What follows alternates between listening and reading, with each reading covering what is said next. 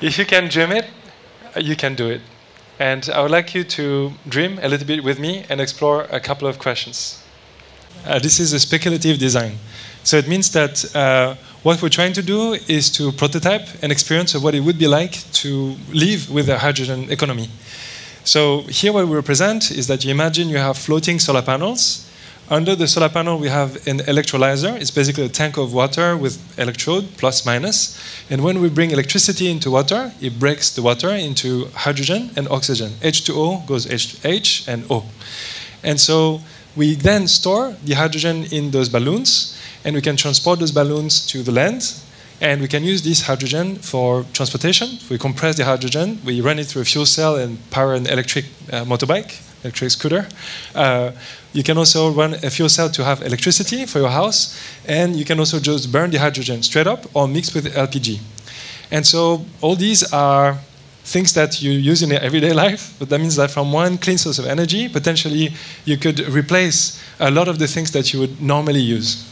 And what's interesting is that when you burn it, once you burn hydrogen, it just goes back to being water. And so you could do this basically ad infinitum. You could do this forever. And so that sounds too good to be true, right?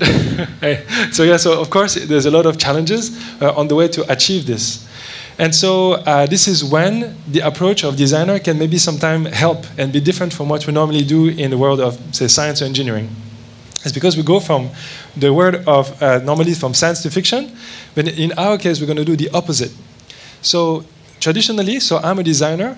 Typically, we have the scientists to make some technological discovery, the engineer who are there to sort of optimize it, and then the designer are there to traditionally make things pretty. But actually, if you think about this approach, it's very top-down, and the consumer is just at the end. And you know, they're not really asked anywhere what they feel or what they want. And so this is more the new approach, where we first try to understand what the user will need. We try to understand the market first. And then we sort of go backwards. So the design is actually on the front line of listening to the users or the consumer. They become co-creator. We are basically creating a scenario, and then eventually we figure out how to make it happen. And so this is what we call human-centered design. And if you think about the phone that you have in your pocket, I wonder how many of you have a phone that has buttons. But I'm going to bet it's very few of you. But back then, maybe you remember still, when the first phone came with no buttons, many people were saying, like, are you crazy? You want to make a phone with no buttons? And now none of us have buttons in our phone. But it took this kind of boldness and sort of a shift in our mindset to realize, oh yeah, actually we don't need to have buttons. We could do with touchpad. And so what we have here is the opposite. We are going from fiction and we're going for science. And we call this speculative design. And so that's the method that we're using. It means that we are more like hackers than we are scientists in the way we approach things. So design is not how things look, so that would be the first schema, but it's how they work. And so it requires us to change our mind. And I believe that if we change our mind and our expectation of how technology functions, then we can change pretty much everything. So the dogma or the idea that is put upon us right now is that the cost of Indonesia to grow is to have more people, more energy. It means that we are destroying more species and more habitat, and we are going to be having more pollution and less biodiversity. It seems that this is almost inevitable. But what if we change our mind and develop technology and design that are basically solving this problem, and we just as a basis, we just say this is the way we're going to work? What would that look like? So, can we bring hydrogen, which is challenging, as a new source of energy in our daily lives, and how would that look like? So the first thing that we're going to talk about is how we are addressing some of the challenges related to hydrogen. When we speak about hydrogen, people will talk about like this huge challenge. In the next 25 years, we're going to have to quadruple the energy demand for Indonesia. And unfortunately, right now, because of the energy mix that Indonesia has, CO2 emissions are even more than quadrupling, unfortunately. And so, because the energy mix is so little having to do with renewable energy, of course, we're investing a lot in this area, but still not enough to make up for and meet the targets. So, because this first floating balloon that I showed you, we did in Bali, we had a lot of really interesting response. A lot of people were very excited about the technology, and they asked us, okay, well, stay in Bali. You're already here. Just let's make it better. And so we started to look at potential sites. In Bali, we also learned that, because I was a tourist when I just came, that there's so many mangroves. And those mangroves, as a previous TED talk that you listened to, mangroves are really amazing for sequestering carbon. And they can also protect our installation from heavy weather. So they can protect us from storms and strong waves and so on. So we visited 40 sites, evaluated 15 of them, and narrowed down to this location in Serangan. So Serangan is a small island in Bali, and just south of Denpasar. And this island is really perfect for us because it's a small enough community so that we can make an impact and we'll be able to measure how much good or how much bad we do in the community. And we started by really getting to know the local people. So meeting the chief of the village, the religious figure, also the elders, the fishermen, playing with the children and asking them, what their dreams and their fears are. And we came up with this. Then we also studied the biodiversity. So before we do anything, we want to make sure that we understand what is there, and we can see that the population is doing even better after we start to work. So with all this conversation, we started to create this sketch of basically a floating lab. But with the discussion, we realized that the villager also really want to have a floating classroom. They want this to be an innovation, but also an education, because they want to create opportunity for young people to be trained in renewable energy sector. And so we also came up with this idea of building a website where we'll have a real-time webcam that can tell us what's happening on the platform, but also the specific chemical that we are testing to produce hydrogen. So how much sun is reaching the platform, and how we're transforming it into hydrogen. So we would know not only open science, but also do it in real time. So anybody else in the world can compete and collaborate with us.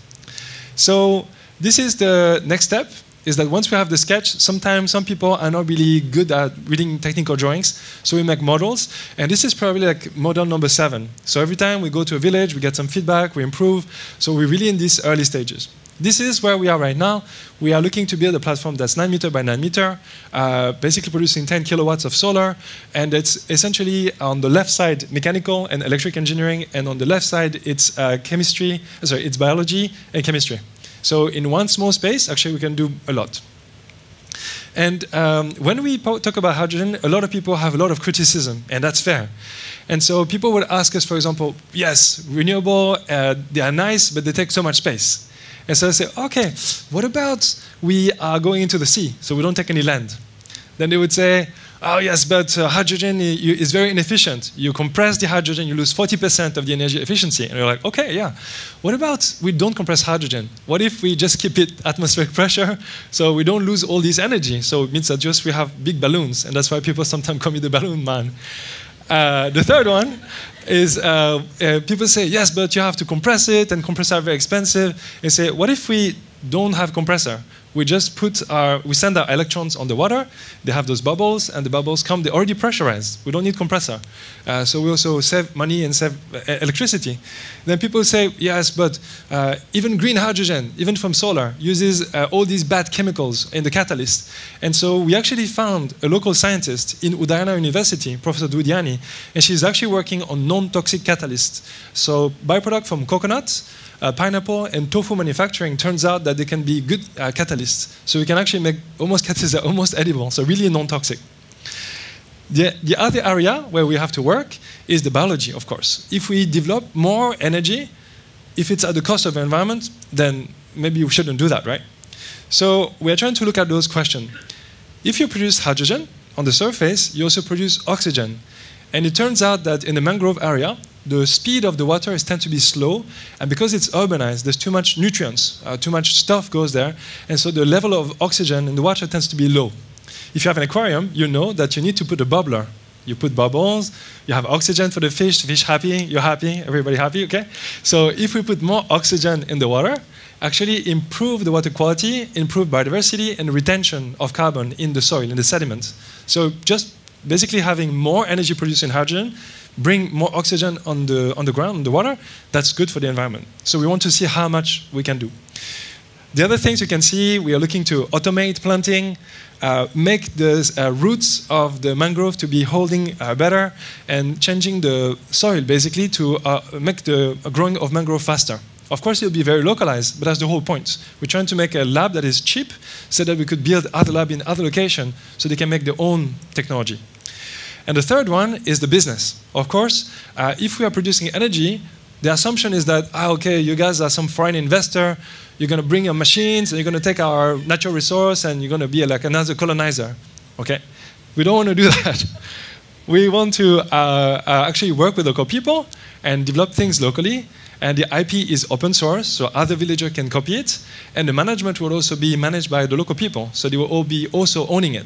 And by the way, because it's low-pressure hydrogen and balloon, it's not very convenient to transport. So actually it would be a local sort of microgrid kind of system. So the idea is that instead of having one energy company that control everything, here we're talking about creating localized grids. So generating revenue locally. So, okay, saying, great, it's good for the environment, good for the energy, and then bring business locally. Okay, but is this scalable? So that's the idea, is we want to check that. We don't know if it's scalable. So we've done 1 kilowatt, now we are building 10 kilowatts, but potentially 90% of the world trade is transported by ship, right? So everything is transported by ship. And if we are able to produce hydrogen offshore, it's very scalable. And there was a recent study just this year that demonstrated that actually if you look at the place where there's the least big wave or strongest wind, but still have a lot of sun and large space in the water, it turns out that there's 2 ideal places in the world to do floating solar. One is Indonesia, and the other place is the Gulf of Guinea, basically around Nigeria and Togo and Côte d'Ivoire and those places. So you are basically the best place to do this kind of technology, and that could also be exported. And exported, it doesn't have to be exported far. This is another map of the cities that will suffer the most from sea level rise and climate change in particular. 99 of the 100 cities that will be most hurt by sea level rise and climate change are in this area, specifically really close to Indonesia. So that means that if you develop a solution that is good for production of energy, carbon sequestration, basically it's going to be in demand in this area because this area really needs it the most out of the whole planet as well. So last point is that most of the people who live on the coast, except when they're in the big cities, they are indigenous people. Many of them are fishermen. And actually, those coastal communities, even if they are a small amount of percent of people, they are the people who protect the environment and the ocean the best. 22% of indigenous people protect 80% of biodiversity. So indigenous people are our future. They are protecting nature, which is our common and shared heritage. So we need to work with indigenous people, and they need to own and manage those infrastructure, energy infrastructure, I believe. Lastly, hydrogen is the most abundant element in the whole universe. 75% of the universe is made of hydrogen. And so this is a very abundant thing. And so we are looking at those questions in a very candid way. We don't know if we can achieve those goals, but we believe that if we can change our mindset and we can create models where we're producing energy means also producing more protection for the environment, then this is the right mindset to have. So as you've seen, at the beginning there was just a simple question. How can we produce green hydrogen in a scalable way? And then it turns out that you open one can of worm and there's like 1,000 other cans of worms inside. And so this is also very exciting. And so even though we don't know if we're going to be succeeding, we believe that these are the hard and important questions to be asked. Thank you very much.